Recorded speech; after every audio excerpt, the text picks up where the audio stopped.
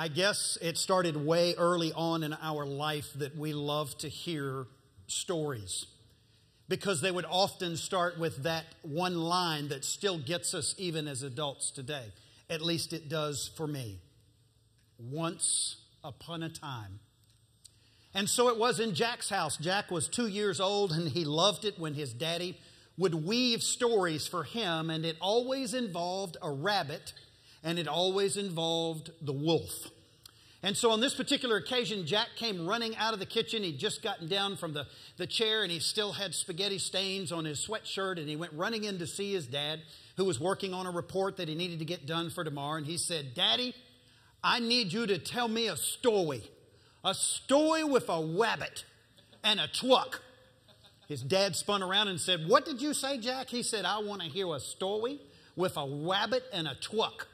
And so with that, Dad stopped what he was doing, and he reached down and he picked up Jack and he put him on his lap. And he began to weave this story spontaneously, making it up as he went. It's just got the best image of it. And so as he was weaving the story, it came time to introduce the villain. You know, every story as a child's got that villain who shows up. And so Jack's daddy was telling him, yes, and the rabbit was in the truck. And they were going down the road, and everything was fine, and then the truck broke down. The rabbit got out of the truck, and guess who started to sneak up on the rabbit? About that time, Jack did something he's never done before. He took his finger and he put it up to his daddy's lips and pushed them closed and said, "No, no bad wolf." Jack's daddy backed up and said, "But Jack, you know the wolf always shows up, and you know how the story ends. The rabbit's going to be fine. He's going to live happily ever after. You know the rabbit wins, right?" This time Jack put his finger on his daddy's lips and pressed him really hard, and in that deep voice of a 2-year-old, "No big bad wolf, Daddy, no." And with that, it was understood from Jack's daddy. He said, "Well, okay, no big bad wolf." And with that, he weaved the story, and it ended. Richard Myers tells that story with this in mind, to remind us that even at the age of 2, Jack has become aware of evil in the world.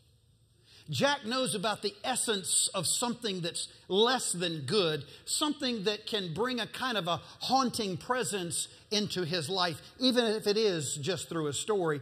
But what Jack also understood was he could put his finger up to his daddy's lips and say, "No, no big bad wolf." And just like that, evil was written out of the story. I wish we could do that. I wish we could simply say, "No big bad wolf," and the essence of evil to be gone. It would be so helpful if that's all we had to do to make evil go away, or pain and suffering, and that it's just not a reality. But we know different, don't we? By living this life and even opening the scriptures, we understand that there's a reality. It's a reality of evil. There's a reality of suffering. There's a reality of pain. You don't have to go too far back. It was 9/11 when our nation was brought to its knees. You remember that by this radical Islamic sect of terrorists who brought down these buildings, but more than that, took away an innocence, killing 3,000, almost 3,000 people, wounding almost 6,000 more. And it was as if America as a nation wanted to scream, "No, no big bad wolf." And yet the reality is that we couldn't speak it out of existence. We've watched it unfold historically in what we know to be called mass shootings of innocent victims. All the way back to 1966, the University of Texas massacre, where there someone took a rifle up into the tower and ended up shooting 17 people, numerous others, 31 wounded during a 96-minute rampage with a weapon. It went on to 1999, the Columbine shooting high school massacre. 12 students, 1 teacher killed, 21 others wounded. And then we all remember 2007, the Virginia Tech shootings, where over 32 students and faculty members killed, over another 30 or so wounded of faculty and students. And then, as if it couldn't get any worse, we have the 2012 Sandy Hook Elementary shooting of 20 first-grade children. And we scream from the inside of our hearts and from the depths of our souls, no big bad wolf. And yet it doesn't go away. But it's not just about these mass killings, as if that's not enough, because evil is not only seen in senseless murders. No, evil really, when we break it down, is seen anywhere there's humanity and bad decisions are made. Decisions that hurt other people, decisions that get innocent people hurt when these decisions are made. And even in the midst of that, as if that's not enough, when we shout no more big bad wolf, no, we realize there's still pain and suffering in this world because we've been given bodies that aren't made to last forever. And so there's disease, there's pain. We deal with the heartache and the suffering of seeing people suffer with cancer or Alzheimer's or MS, any of the MD, any of these things that just kind of take away the quality of our life, the joy of our life. And we want so bad to be able to say, like Jack did, no more big bad wolf. We want to write it out. And then there is, in the midst of the suffering that comes in a world in which we've created things. The story was told in 1963. A 17-year-old asked her parents for the keys to the car. She was going to a party. They let her go. Then they received that phone call just about an hour later they never wanted to get. Your daughter's been involved in a car accident. When they were on their way to the hospital and they got there, the story unfolded. Their daughter, Laura, had gone through an intersection, didn't see the stop sign, T-boned another vehicle, and killed the driver of the other car. It was a young man she not only knew, it was one of her friends. He was a local a star athlete in the same school they attended. Laura went on to say that tragedy shaped her perspective out of her life about compassion and how deeply people can suffer when bad things happen. You might be interested to know, Laura Welch went on to become Laura Bush, the wife of the President of the United States. This can be a cruel world. There is a reality in which no one is exempt. Not anyone is exempt. It doesn't matter how much money you make. Money can't keep you from experiencing the big bad wolf in our life in one way or another. It's going to come calling. It doesn't matter if you come from a Christian home.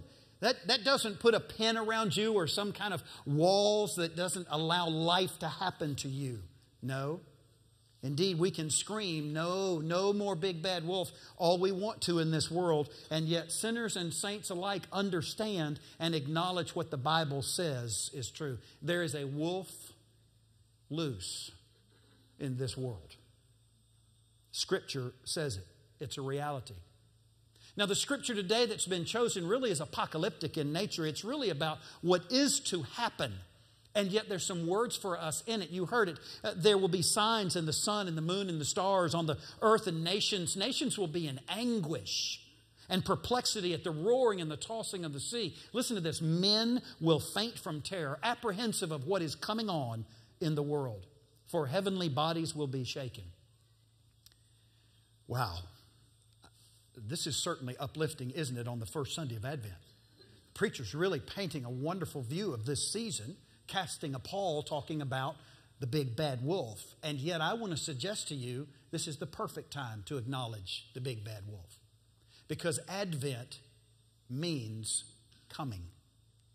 And not only that he is going to come again in the second advent of what this literature is about, because it says to us, listen, hope is coming in the second advent. At that time, they will see the Son of Man coming in a cloud of power and great glory. And when it happens, people, when these things begin to happen, stand up, lift up your heads, because your redemption is drawing near. Well, here's the beauty of all this. The scholars would say that is what is to come. You and I get to live in a world where Jesus already has come. He is here now. We can acknowledge the second advent can't happen until the first advent, and it has happened. He has been birthed into our world. So it is all about hope, because no matter how heavy the burden of our pain and suffering, no matter how awful the evil is that can be perpetrated either on masses of people or just about individuals, no matter how discouraging the realities of pain and suffering are, here's the reality. We can endure. We can make it because He in Jesus Christ has overcome. He has come into our world, and in His hope, the hope of His existence, we can now take heart in this. This is what we get to live out. And we can take all of our time we want to shout and be angry about no more big bad wolf and point fingers about the evil and all that, and miss the opportunity of this season reminding us, yes, but wait a minute, Jesus has come, and He is in you, and He is in me. Let's go be the hope of our world. Jesus has come and is here. He is the answer to the big bad wolf. So let's be reminded about something this Advent season. This season of 4 Sundays before Christmas, before that day in which we light the Christ candle because Christ, the recognition of His birthday. Let's be clear about something. This is not the season to celebrate Jesus as the Satron paint of fourth quarter earnings. This is not the season here about spending money we don't have on things we don't need for people we don't really even like. This is not about perfectly decorating for everybody because family's coming again and we know we can get it right this year because we understand 100 things may be right, but there's always that person in our family who will not only pick it out, but will show it up that here's the one place we failed. This is not the season about shopping for the perfect gift for somebody because we have in our mind this fantasy that when they open the gift, tears will stream down their face and they'll say, how did you know? It's the perfect gift. How did you know? No, they're going to say, thank you. When are we going to eat? But we wrap ourselves up in that when really the cry of our soul is no more big bad wolf. And I'm saying to you that the hope of this season is found in Jesus Christ. Because He is the answer to that, and He is in you, and He is in me. So what does that look like? Because this season really is all about gifts and gift giving. And I want to suggest to you, it is about the gift of giving hope to people.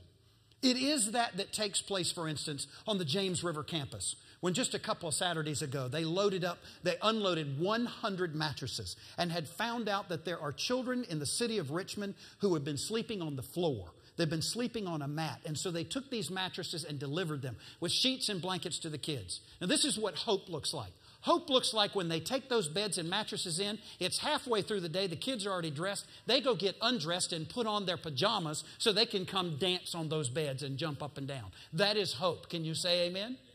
Hope is when James River campus does that and speaks hope into the life of someone. When the village campus, very quietly by the back door of the sanctuary, has boxes to collect food because the local nearby elementary school will call when there's a family in need, when somebody's hungry. Listen to what the principal of that school said about the village campus. You are, quote, a beacon of hope. This is what hope looks like when Robius Hall loads up children because they say, we want to go to Sunday school. Hope looks like packing over 1,000 shoeboxes that are going to end up all over the world. And when they open them, the toys will be awesome. But that message, God is love, that's how this box got to you to begin with. That is the message of hope, friends. That is how you and I say, no more big bad wolf. That is the reality that speaks it into existence because He has come and He's changed my life and He's changed your life. He's changed our lives. This is the gift of hope. And so this season is all about celebrating that hope we have in this relationship with God. The hope in our journey to continue to grow, to become emotionally and spiritually healthy. Because we're being sanctified. We haven't arrived. We're in process. We're on a journey. It's about the hope we want to breathe into our marriages or into our singleness to say that God is present in our home and in our relationships. It's about the hope of experiencing Advent in a way this way that people will know something is different. That we've not bought into what the world says Christmas is all about. But we serve a Savior, a risen Savior. As a matter of fact, I've told y'all about this about me. I have this little competitive streak. It's just a little one. It's not big at all. And so there's a part of me, because I have my hope in Jesus Christ, you know what I want to say? Why don't you bring it on, big bad wolf? Because Jesus has overcome. He has overcome. I love the story that was told about the mom whose life really had just fallen apart. Single mom with 3 kids. Her husband had left her. She'd just found out her dad had hip surgery in another city. She couldn't afford to go see him. She's trudging home, walking downtown on her way to her apartment. And, you know, just that slow, depressing walk if you and I were to see her. She's thinking about what is she going to do. She just found drugs in her 16-year-old's bedroom this week. She's remembering that she lost her composure with a patient at work that day. She then remembers 2 days ago somebody was carrying a tray of food. She turned around and knocked the tray over and the food went all over a patient. It had just been one of those kinds of weeks, and she was getting over the flu. Feeling awful. Slowly, methodically, she's walking. She turns the corner, and an old stone church is doing a live nativity scene. And she stops. Not really because she's interested, she's just tired. She's catching her breath. And then she begins to take in the different images, but overriding all the visual images is this thing that's coming through in her ear. It's an audio. It's a baby. And the baby's crying. And she knows immediately that's got to be baby Jesus in the nativity scene. And sure enough, she looks over and there's baby Jesus, and they're trying to get this baby to calm down. But the more they try to get the baby to calm down, the louder he gets. As a matter of fact, it's just a few seconds in, this baby really starts screaming. And so one of the moms comes in from the side as if to say, give the baby to Granny, I'll take care of it. So they handed over baby Jesus to Granny, and Jesus screamed louder, creating havoc in the midst of all this. She looks over and she sees this little boy's mouth moving because he's trying to read the Christmas story on the side.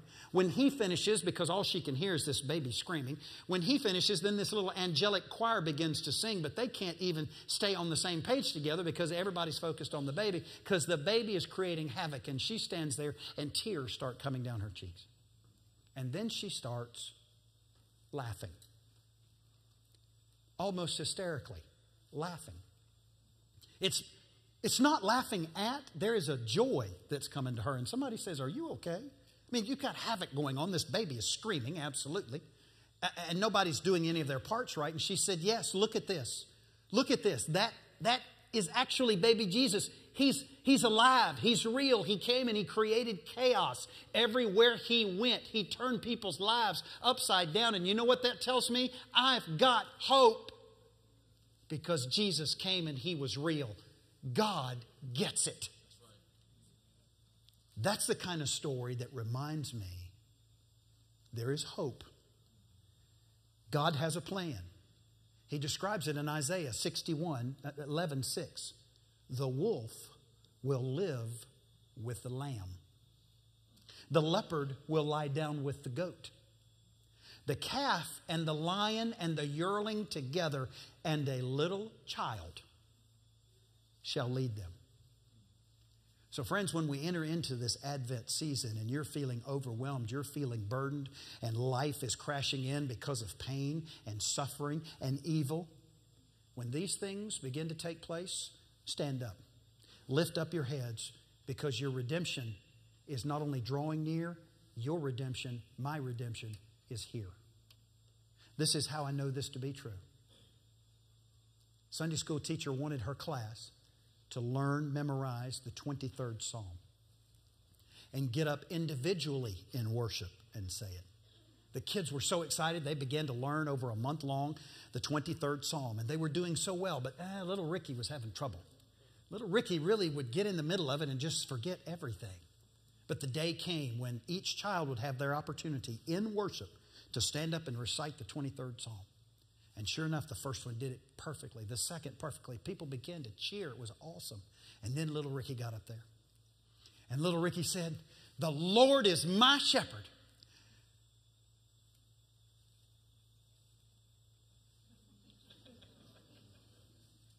There was this uncomfortable pause as if he was looking around for the next line. And the next line came. And that's all I need to know. And he went and sat down. Is that all you need to know?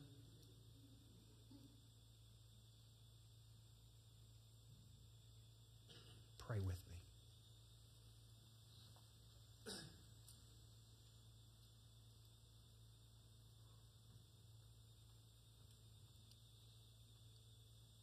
into these moments of silence, O Lord, with the presence of your Holy Spirit, begin to echo in the chambers of our heart, our mind, and our soul, bringing with it a sense of hope, of strength, of the knowledge that you are here. You have come. And Lord, this means we have an answer to the big bad wolf. And though there is a reality of that in our life, there's also another reality we choose to live by. And that is the Lord is our shepherd. Father, in these moments, if there's one who's never received you as king of their heart, of their life, if they've never bowed before you and said, Lord, I know that I've sinned against you, and I know you paid a price on the cross for me to come live with you forever.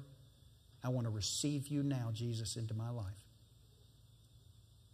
Perhaps there are those of you who are looking for a community of faith to join with, to be a part of. And Jesus says, come, I want to be the hope in your life that provides community.